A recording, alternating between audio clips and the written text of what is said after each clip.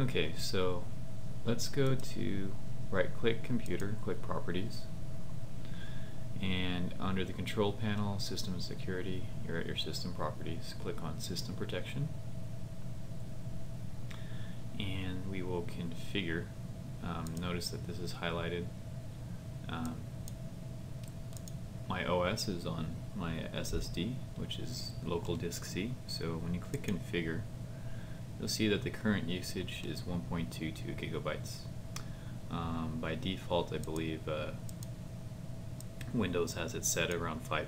So instead of consuming nearly 6 gigabytes on my 120 gigabyte SSD, I put that to a very nice low 2%.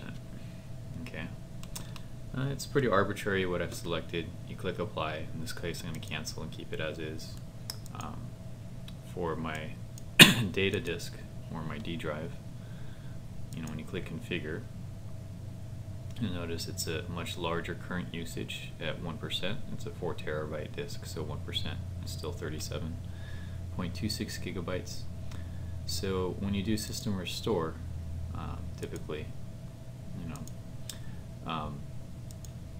you're going to have your previous restore points, and click Show More. Instead of having 10, 12, 20, however many it keeps, I only have the last 3 obviously here, so this helps reduce my data disk usage. So it's pretty simple, takes a minute, and you just make sure you're paying attention to which drive you're configuring. If you have multiple drives, for most people you're just going to have your C drive, configure it, and reduce that. This way you have an alternative to erasing all but your last restore points.